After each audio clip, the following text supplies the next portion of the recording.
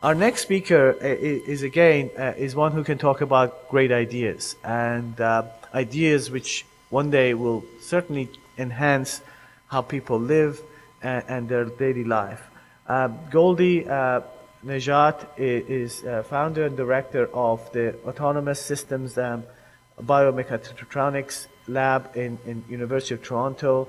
Dr. Nejat's research is focused on development of intelligent, assistive robotic aids and devices that can help in finding victims in disaster scenarios, improve the quality of patient-centered care, and transform the way hospital wards and nursing homes function.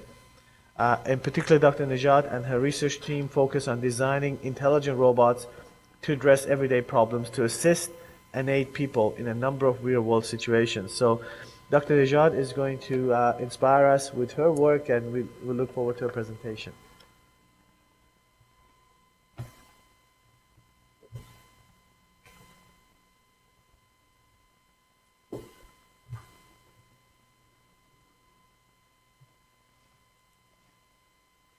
Thank you, Dr. Anbari, for inviting me here. I just want to start with this slide. This is a slide that I took of a closet in the hospital in Korea. It used to be a cleaning closet, so all the cleaning supplies for the hospital floor were put in here. And then the sign was replaced with this. It's kind of telling you how our future is changing and what's happening in our hospitals are changing. So this is where obviously they store the robots for the night. So my area is really in designing assistive robotics. And assistive robotics can be found in a number of different applications, from the healthcare end all the way to helping, soldiers on the field, to robots that can do house cleaning for you, robots in space that we heard about, and robots for search and rescue. If you can take a look at kind of the latter end of this graph, you can see where the boom is in robotics and where it will be in the next few decades to come. And a lot of it is designing robots for the home and, of course, health and welfare of people. As well, of course, one of the big areas still will be manufacturing. Why do we need so many robots? Why are they everywhere? One of the biggest reasons is our elderly population. So Canada, as well as the United States, our baby boomers started retiring in 2011. We need people to take care of them. A lot of our healthcare professionals are the ones retiring, are the ones who are turning 65. And so they're not going to be around to take care of us, and let alone themselves. So what are we going to do? How can we fix this problem and help them keep their quality of life? So you can see a few countries have already had a kind of boom in their elderly population. Japan, which you hear on the news a lot, as well as Italy. And Canada and the US are kind of following. We'll hit about 22% in a few decades. So one problem, as everybody knows, as we get older, we can have health issues. And one big epidemic in the world is dementia, or cognitive impairment. So as you get older, memory starts deteriorating a little bit. Some people who get symptoms of dementia have problems doing activities of daily living. So taking care of themselves, for example, eating, bathing, and so on. It's predicted that 115 million approximately will have dementia in the world by 2050. There's no cure for dementia. We know little about the human brain, let alone how to fight symptoms of dementia. So what can we do for this population? One way is to design robots. Now, we see robots in healthcare a lot. I kind of categorize them into two different types. The non-interactive robots, and these you see, of course, helping surgeons in assistive surgery. There's wheelchair robots, as well as robots that deliver drugs, and physical rehab robots.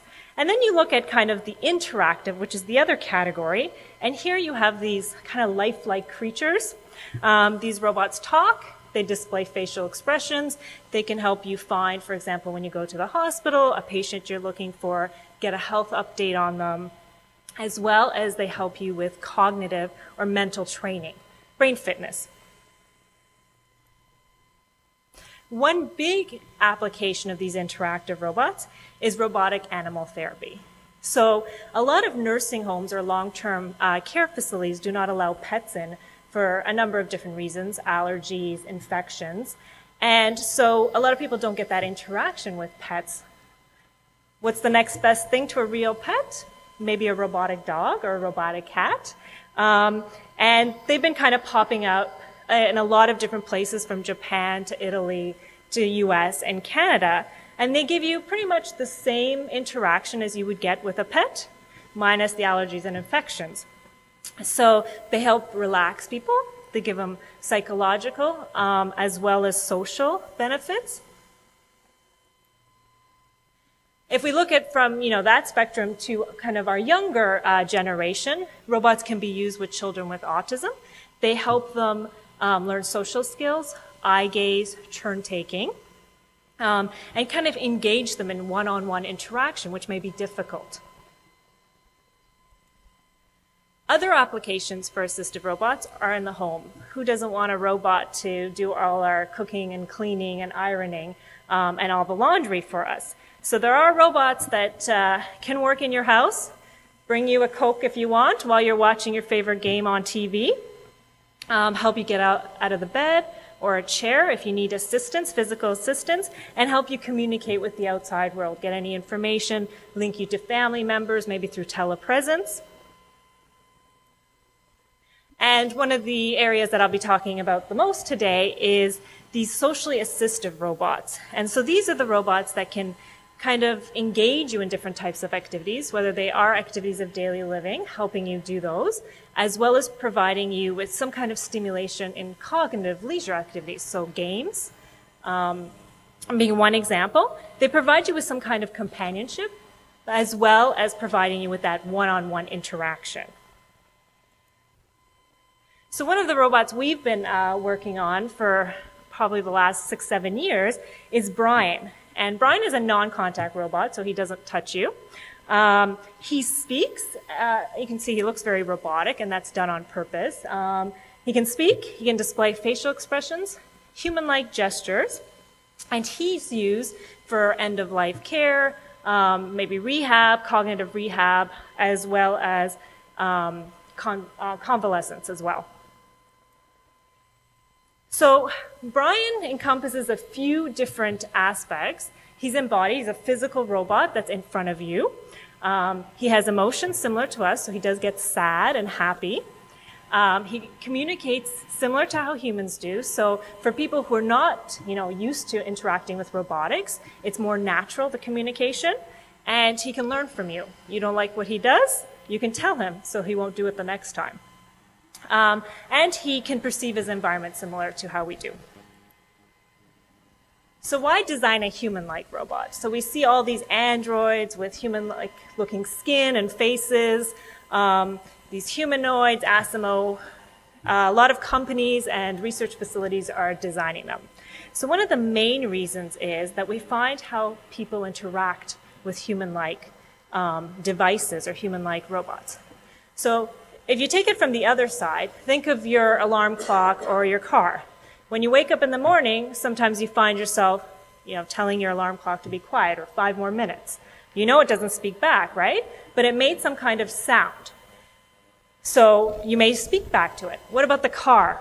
If something's wrong with your car or, you're driving it down the road, something happens, you may speak back to it. It doesn't speak. You may speak to it, but it may not speak back to you. So we find ourselves interacting with technology, even though we know that it can't necessarily speak back to us. So what if it's more human-like, and it can actually understand us and speak back to us? Would we be more inclined to interact with it? And that's what we're finding. We're finding that the more human-like these robots are, they don't necessarily need to look exactly like a human, but the more engaging they are, and the more people comply with what they have to say or want you to do.